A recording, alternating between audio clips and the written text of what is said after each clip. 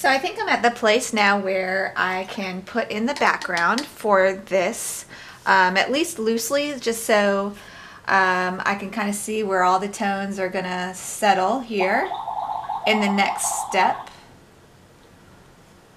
That was my cat stepping on one of my son's toys. I don't know if you heard that, but anyway. So I am just using completely clear water here, and I think the best way to handle this background is approach it like as if it was different paintings. So this area will be a painting, this area will be a painting, so on and so forth. And I want to get this area all wet, and I'm going to use a wet and wet technique just to keep the background nice and loose. So I'm just very carefully painting with water right now, just to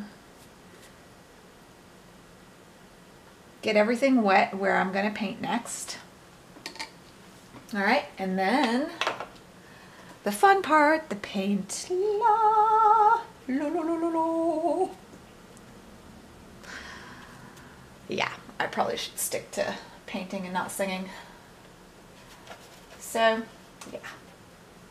All right, so that was light green, and this is a dark blue.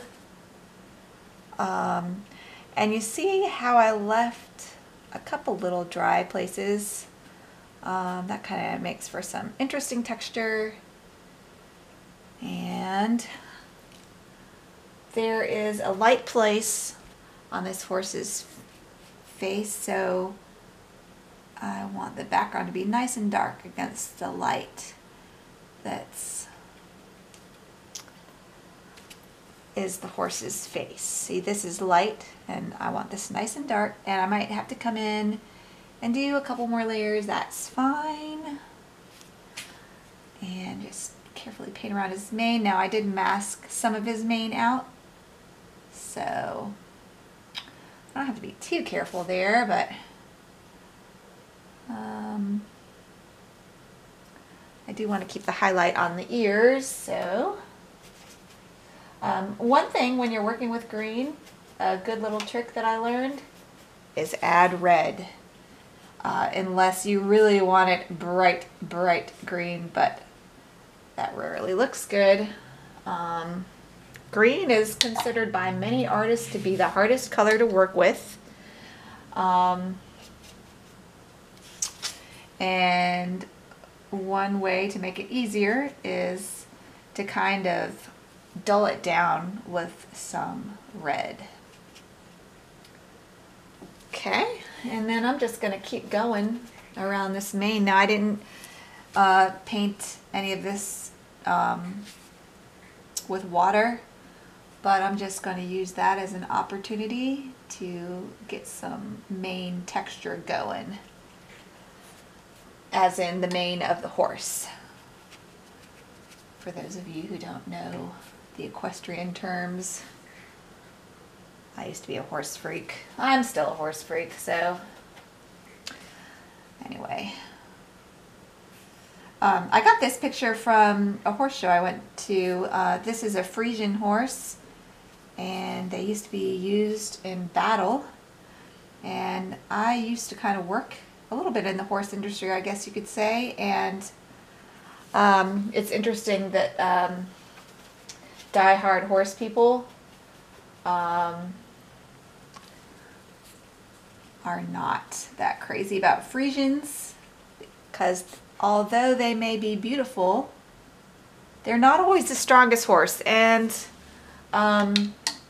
for example, I've seen this myself with Frisians.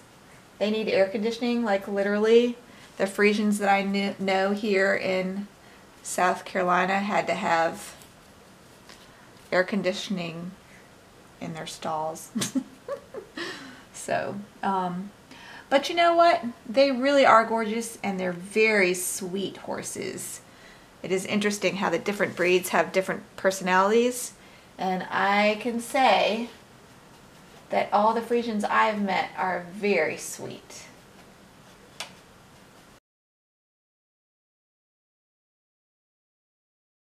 I actually like how this area came out, even though I didn't wet the background.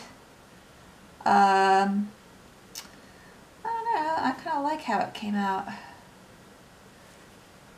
You know, this guy's got a wild mane.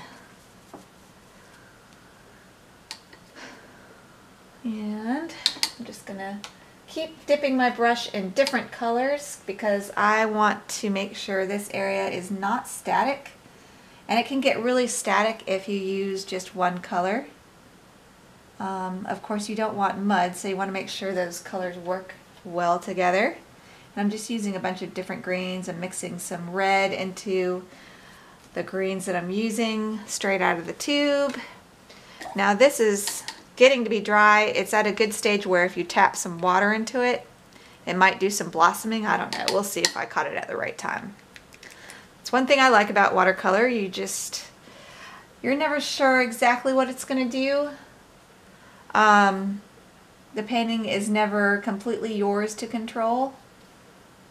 As far as how I paint anyway, and I kind of like that. I like an element of surprise of like, oh, where's this painting gonna take me? Maybe that just goes with my personality. I'm not exactly much of a planner, I'm more of a spontaneous type, much to my husband's chagrin sometimes. But I really like that background. What do you guys think? I kind of like it. Now I'm gonna go ahead and keep going. I think on this vein I'm gonna paint around the fence in the background here and just go droop, droop, droop, droop, droop, droop, droop. And it goes. And now we have a fence. All right.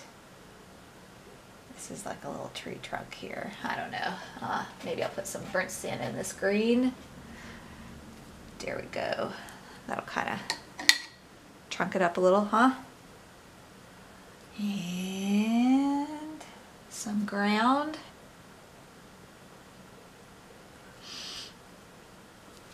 And some more green for some grass right here. Also to give some definition to his back.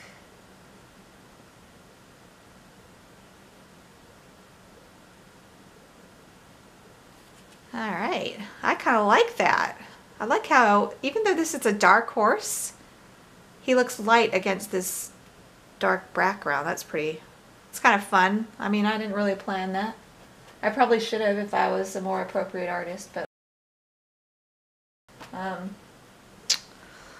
like where it's going. I really like that background. That was fun. I just, the secret to my success there was dropping in a lot of different colors. And that kind of worked out for me, didn't it? I guess we'll know for sure when this all dries. Drop some of this same color up here so it's continuous with what I did here. All right. And we'll let that dry.